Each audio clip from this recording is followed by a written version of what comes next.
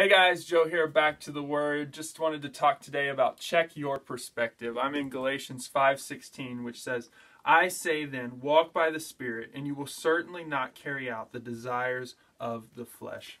I recently had the opportunity to go to a work conference, and there was a breakout about being married and ministry, and balancing the two without hating both.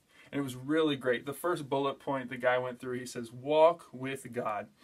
And as I woke up this morning and saw Galatians 5:16 as the verse for the day, I just wanted to share that because it reminded me of that lesson, that I need to check my perspective daily, that I need to elevate and walk by the Spirit.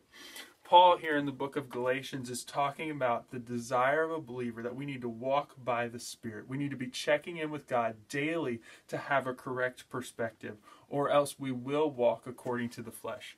Our natural pull is going to be towards the flesh and towards our sinful desires, but we need to be people of God who walk by the Spirit. The guy who was leading the breakout said, when I'm in the trenches in my marriage, when I'm in the trenches in ministry, I don't have a right perspective. I go based on my natural instinct, and I need to walk by the Spirit.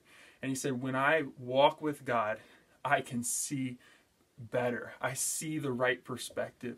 Naturally, sometimes we're just so close to something we can't see rightly.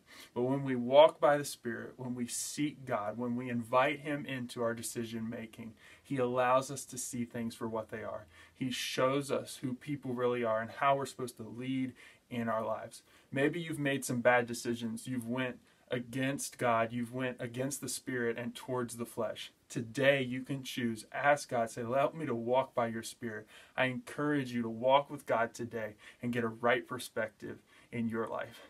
God bless. See you guys soon.